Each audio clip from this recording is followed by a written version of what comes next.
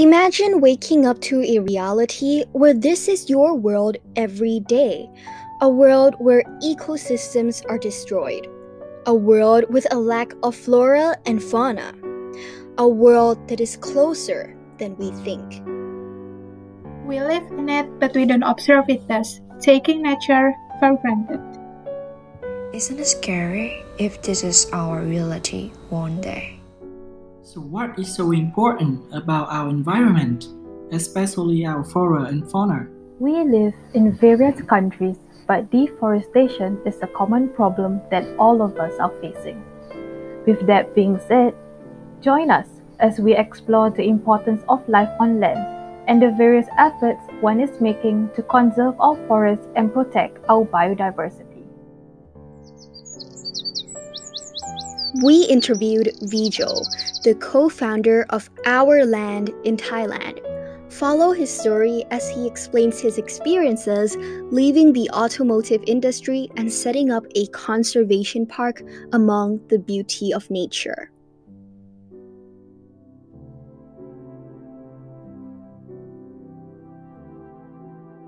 In this case, I was in the corporate world. I was working with Chevrolet at the time. I was running their digital marketing operations for Thailand.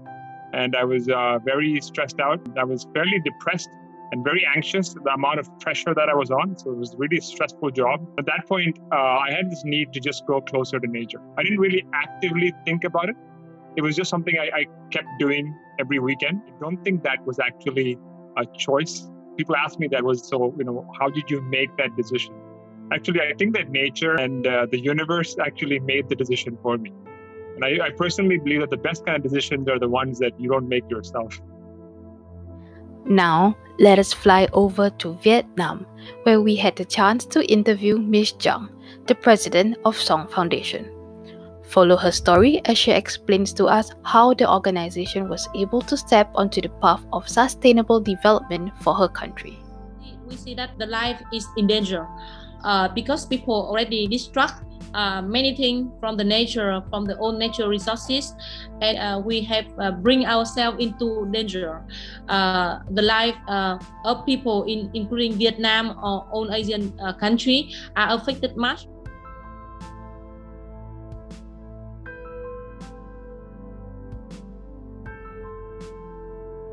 We tend to forget how important that connection to nature is, right? And we also kind of tend to forget that this is actually going to be a huge human rights issue in the future. So firstly, I think that people should be involved in deforestation or the issue of deforestation, because this is technically very close to not our hearts, but to our lungs. And also another aspect is that we tend to think of it as possibly something that's very far away from us. Right? And I think that what you need to realize is that it is not that far away from us. If people don't connect with themselves and with other people and with the nature in the right way, they cannot protect. They do not understand about the importance of the nature, and they do not protect.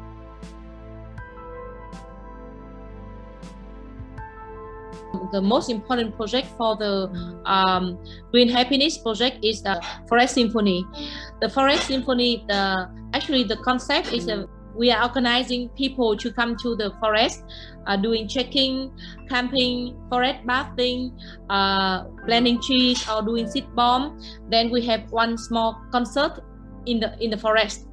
That is the name why I call Forest Symphony, because it is a symphony of combining everything, people and the nature, people with each other, and they have the community activity like trekking, forest bathing. They also have like concert, combine art and the nature, and local artists and international artists. Everyone now must take into consideration that what we can do for ourselves and what we can do for the whole community. The kind of social work like us in the past is not very much popular. They just think that it is when they have free time they can do that kind of job. But now it become a career. it become a area that people must take it into very much consideration and think about this seriously, not just do for free or do like helping or something like that. Individual actions that we can do. I'd always say that there is the very core basics, right? So the very common things you would hear is that nowadays it's becoming more aware. Eat less meat. It's one of the highest producers of carbon dioxide worldwide. And when I mean meat, I mean like meat on land and meat in the water too, right? I'm hoping that many of you have seen Seaspiracy. It's a clear example of the amount of damage that's causing there. So that's, I think, that one big step we can take is to move to a lesser meat living lifestyle. Besides that, the things start to get a little bigger, using vehicles that were electric, right? But that becomes really expensive because of the fact that not all of our countries are going to be supporting that kind of system. So for me, there's one really important thing that I can say that really matters personally, and that is to meditate. The reason why I say meditate is because it is only in the calmness of your mind that you can actually, you can deal with all the turbulence that's outside of your mind. So I'd say that it is definitely an amazing feeling being in nature.